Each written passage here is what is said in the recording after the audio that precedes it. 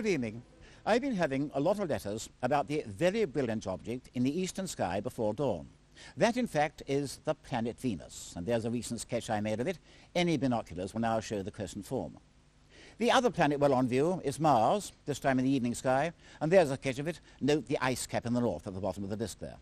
But I want to turn now to something much further away.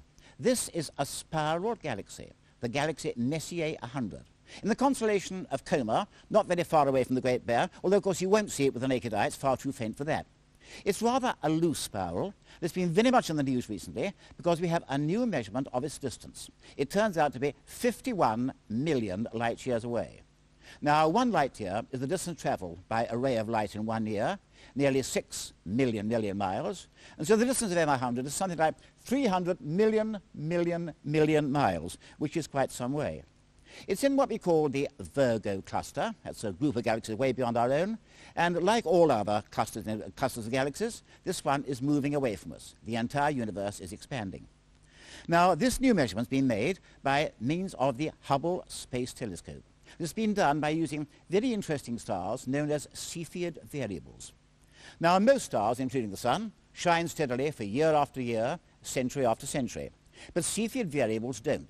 They brighten and fade over short periods. And the way in which they behave tells us how luminous they really are. And of course, if you know how luminous a star really is, and also how bright it looks, then you can tell how far away it is.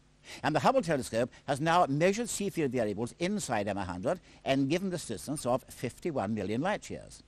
We also know how fast it's going away. And this tells us how long the expansion of the universe has been going on. And here is the rub.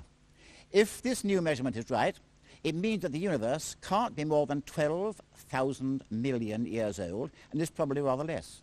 But we have excellent evidence that some stars are older than that, and you can't have stars which are older than the universe. So something is wrong somewhere. It all hinges upon what we call the Hubble constant, abbreviated H0. And this governs the rate at which the universe is expanding. And at this stage, I'm delighted to welcome Dr Shaun Hughes of the Royal Observatories, who've been very much involved in this new research.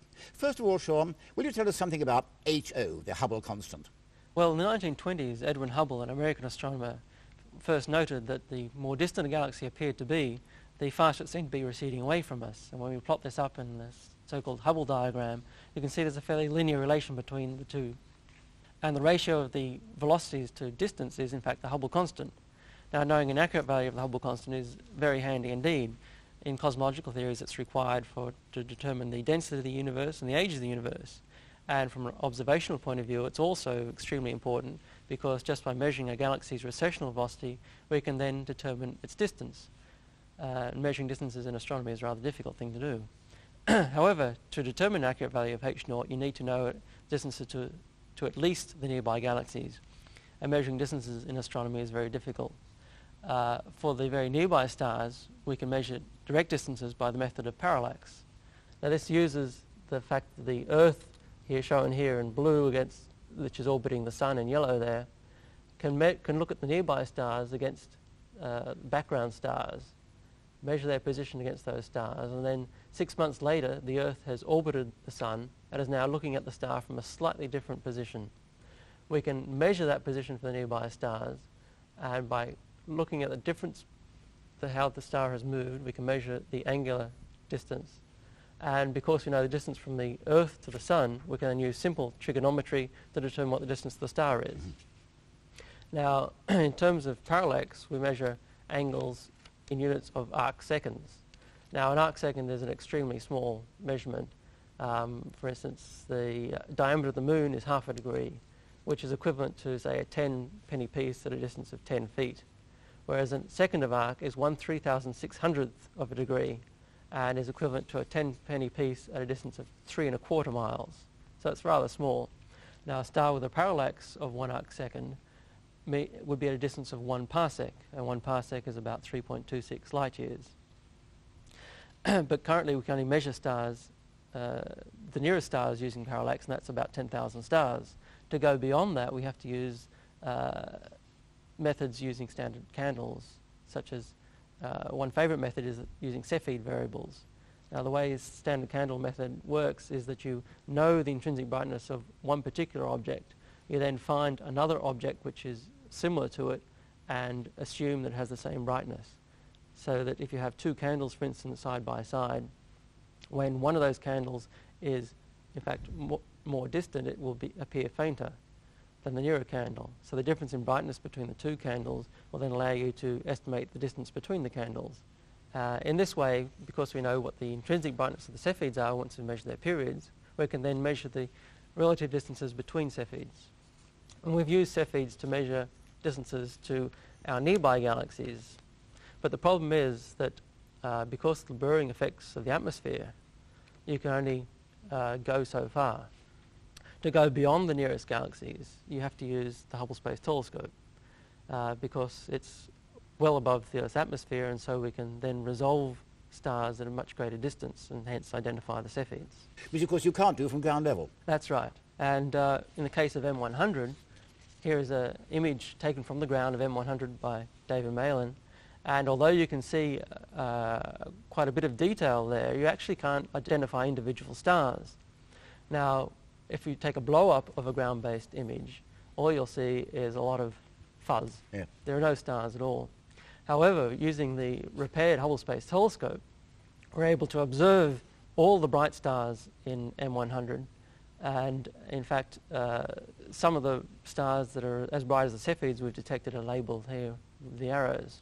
Now, in order to detect Cepheids in M100, we take a series of pictures of a particular field, the same field, which is slightly off to one side, over a 60-day period. In fact, we took about 12 exposures of the same field, and that gave us about 40,000 stars, and from those 40,000 stars we're able to detect variables. Here is one of the brighter variables off to one side, and as you can see, it's varying in brightness. Now, we correlate those each variation in brightness with the time at which it was taken, and this allows us to build up a light curve of that Cepheid. And when you plot the light curve, you can see that it varies in a very characteristic manner and allows us to determine its period. Once we've measured the period, we then know what its true intrinsic brightness is. We compare that to the brightness determined from HST, and that gives us the distance to M100. Up to now, why has the value of the Hubble constant been so uncertain? The main problem is that we can only go so far from the ground, and we had to wait until we had the Hubble Space Telescope before we could go to more distant galaxies. The reason why this is a problem is because although galaxies are expanding due to the Big Bang and the expansion of the universe, they're also affected by their near neighbours, and this adds an extra component to the gravitational interaction between them. This is around about 200 kilometers per second typically, and in order to move, we can either try and account for that peculiar motion, which means we have to measure all the mass within near each galaxy. This is difficult because most of the matter in the universe seems to be dark, at least 90% of it. So the other alternative is to move to galaxies that are sufficiently far away whereby their peculiar velocities are no longer important. And this is at and beyond the Virgo cluster. You know, one thing strikes me. The fact that we can make any attempt at all to measure the Hubble constant does seem to give support to the Big Bang theory. You know, the theory that everything, space, time, matter, everything else, came into existence at one set moment a long time ago. That's right. The concept of the Big Bang is that right when time itself started, everything else was created. And it started off as being very hot and very dense, and as it expanded, the temperature and the density fell until about 100 million years or so after the Big Bang event. The galaxies were able to form and still expanding away until we get to today's epoch, whereby we're able to measure that expansion rate at which measure how fast the galaxies are moving away from each other. We can measure now the distances to the nearby galaxies, and dividing one by the other gives us the expansion rate. By running that backwards in time, as it were, we can then determine when the Big Bang event occurred. Well, let's try and sum up for a minute, can we? We know that the universe is expanding, and the further away a galaxy is, the faster it's going away from us. And this comes back again to the Hubble constant. Now, the Hubble constant is measured in terms of kilometers per second per megaparsec, a megaparsec being 1 million parsecs, and the parsec being 3.26 light years. And values have been very diverse. I mean, for example, one value I think was 50 kilometers per second per megaparsec, and that was rather low. And a low value of the Hubble constant indicates that the universe is old, with the expansion been going on for a long time, and a higher value indicates that the universe is much younger. Now, these new determinations from M100 seem to indicate that the real value is something like 80 kilometers per second per megaparsec. That's higher than has been believed, therefore the universe is younger, and that does cause problems. But how sure can you be that these new determinations are correct? Well, we basically can use two methods to derive h0 from distance to M100. The first is the very simple method of simply dividing the recession velocity of the Virgo cluster by the distance to M100. The problem with this is that because the Virgo cluster is very populous, as you see here, it's almost covered with galaxies, the peculiar motions are rather high. Yes. And so that adds a rather large uncertainty on the value. But in any case, the value we get is around 80. However, we can reduce that uncertainty by using the distance to M100 to calibrate secondary distance indicators. Now, these secondary distance indicators are a way of determining distances to galaxies well beyond Virgo by using such properties as by measuring the velocities within a galaxy to measure its total mass and hence its total luminosity, or by measuring individual bright objects within the galaxy, which gives us its total luminosity and hence this distance. Now, the thing about these secondary distance indicators is that they all seem to agree. They all give the correct relative distances to galaxies beyond Virgo. The problem has been we haven't got a good calibration for these. So we can use the distance to M100 as a good indicator of the distance to Virgo and hence calibrate these secondary distance indicators. Now, in the days of Hubble, he was able to measure the distances to about a dozen galaxies and measure which went out to distances that had velocities around 1,000 kilometers per second. These secondary distance indicators allow us to go out to velocities well beyond that and up to distances of over 10,000 kilometers per second. What we're aiming to do is to calibrate these secondary distance indicators with the M100 distance, and that also gives us a value of around 80 kilometers per second per megaparsec. But because the Virgo cluster is rather extended, we're not very certain of the distance to the Virgo cluster itself. So the actual value of h0 lies somewhere between 50 and 100 kilometers per second per megaparsec, but the most likely value is 80. Well, it all seems to fit, doesn't it? But let's turn now, can we, to the ages of the stars. And here we have at least something to guide us, because we know the age of the Earth fairly precisely. It's about 4.6 thousand million years, and since the planets were formed from a cloud of material around the Sun, clearly the Sun is older than that. And yet, we are fairly sure that there are many stars which are much older than the Sun. Yes, that's true. Stellar evolution tells us that metals heavier than lithium had to have been produced in stars. And in the Sun, we can observe these more massive metals. And on the Earth, we can mine such useful elements as iron and carbon and silicon, for which we can build useful things such as telescopes. That tells us that the Sun and the solar system had to have been produced by at least one generation of previous stars. Now, a star of about the Sun's mass will eventually become a red giant and form a planetary nebula. Here's a very famous picture of the Helix Nebula taken by David Malin. And more massive stars in the Sun will eventually become supernovae. One such star is in the Carina Nebula, which is about 50 solar masses. It will certainly become a supernova, and when it does, you'll see the remnant, and here's a picture of the Crab Nebula, and a similar picture remnant is the Vela Nebula. From these supernova explosions, the metals produced in those will then recondense into stars, from which presumably the Sun had formed. However, there are also other stars in our galaxy which are believed to be even older than the Sun and are at least around 14,000 million years old. Well, that's all very curious indeed. Do you think there's any chance that our estimates of stellar ages are completely wrong?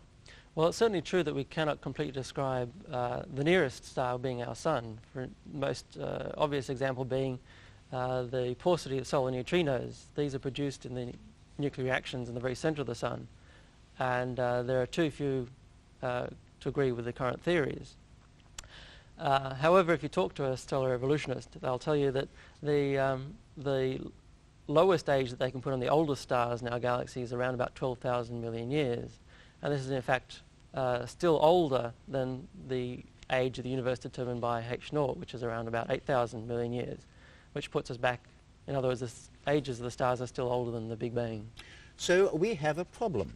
It seems that either our estimates of the ages of the stars are wrong, or else we're wrong in giving the Hubble constant a value of something like 80 kilometers per second per megaparsec. They can't both be right. What do you think is the answer, Shaun? Well, I suspect the answer lies in the theory of the Big Bang itself. Although theorists like to have a high density of the universe, observationally there's no evidence for it.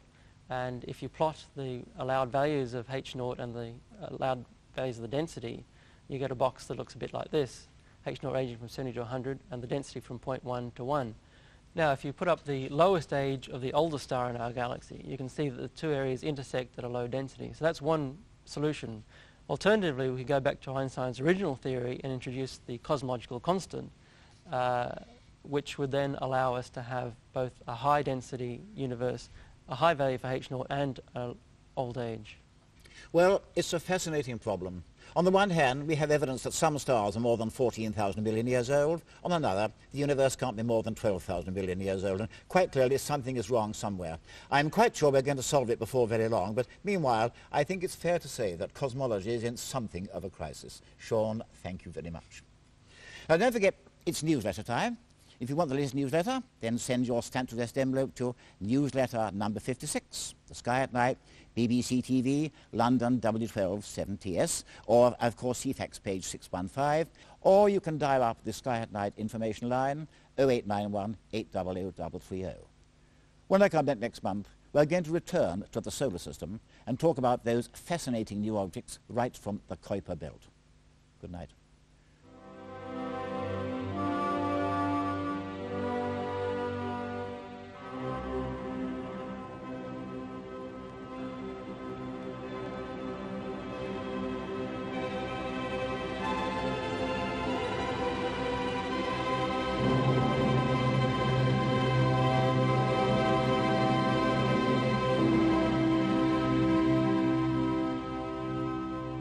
Go